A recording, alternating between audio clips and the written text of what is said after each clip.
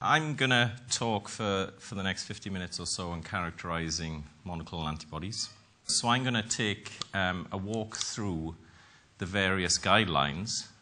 I'm going to refer back to some of the things that Fiona talked about and some of the things that Inigo mentioned about regulations. But why do we need to characterize proteins? If we know the DNA sequence, we know what it's going to translate. Why is that not enough? Well, basically, product characterization is essential for product development and regulatory acceptance.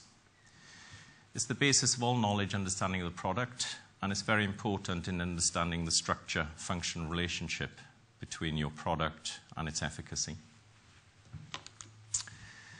Understanding the product structure is key to all aspects of product and process development. If you're producing a product that isn't working, isn't showing the right amount of activity in biological assays, then you can feed back structural information to find out what might be going wrong. Fortunately for us, there is a guideline. It's been mentioned a few times today already. It's the ICH topic Q6B. ICH is the International Conference on Harmonization.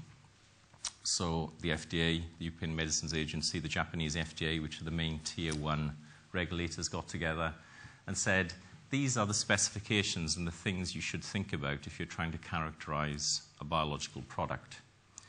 And the appendix gives us the best summary. There is a set of structural characterization analyses that are required.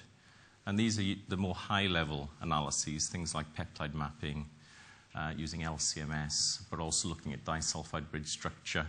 And if you have a glycoprotein, the carbohydrates that are present on your glycoprotein.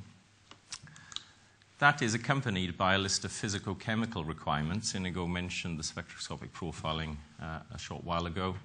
But that also includes things like determining the overall molecular weight, the isoform pattern, extinction coefficient, which really relates to how much product you have, and various other things.